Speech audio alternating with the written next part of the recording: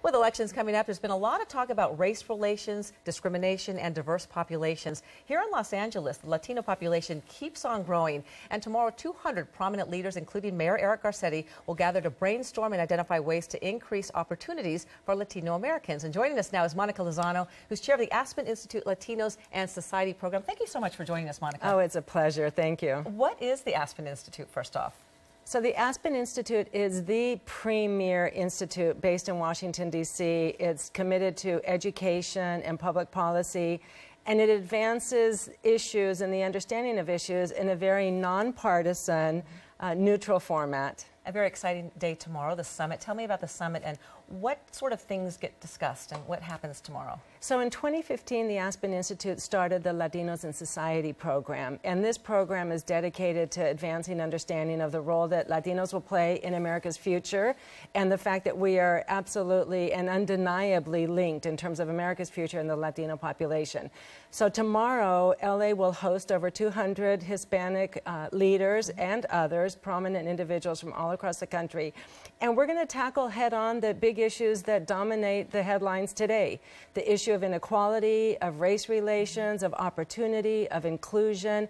How is it that a country that is so dynamic, so diverse, really create and advance opportunities for all members of its population? And you mentioned that some other popular people are going to be there, like Eric Garcetti. Correct. What's his role and how has he helped you out? So what's really interesting is that as part of tomorrow's summit, we're actually going to unveil some research that was conducted by the Nielsen Institute.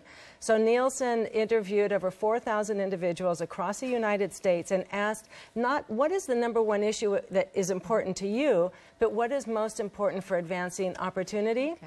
The #1 issue was holding elected officials accountable for the decisions that they make. And so here we have a mayor like Eric Garcetti who leads the most diverse city in America, and he's going to talk to us about the things that he's done to unlock potential for all communities. Certainly is very involved. Talk about some of the challenges that Latinos face, the ones that stand out. So some of the biggest challenges, of course, is you have a very dynamic population. It is the fastest growing population in America, and yet we need to make sure that we're able to participate in the great benefits of this country. That means as we become more and more a knowledge-based economy, we're getting our kids through high school, into college, graduating from college. STEM is always important. So tomorrow we're going to have some people who are talking about social entrepreneurship, not just starting businesses, but how do you actually make business work for society. So you actually have business leaders there to help and mentor people? We have people who are coming that are CEOs of major corporations to small startup entrepreneurs who will be talking about what it means to unlock potential. Sounds very exciting. Well, we're going to keep an eye on that and maybe get more information from you after the summit tomorrow and see what you learned and that sort of thing. Monica Lozano, thank you so much for joining us. Appreciate that. All right, Colleen, back to you. All right, Ellen, thank you.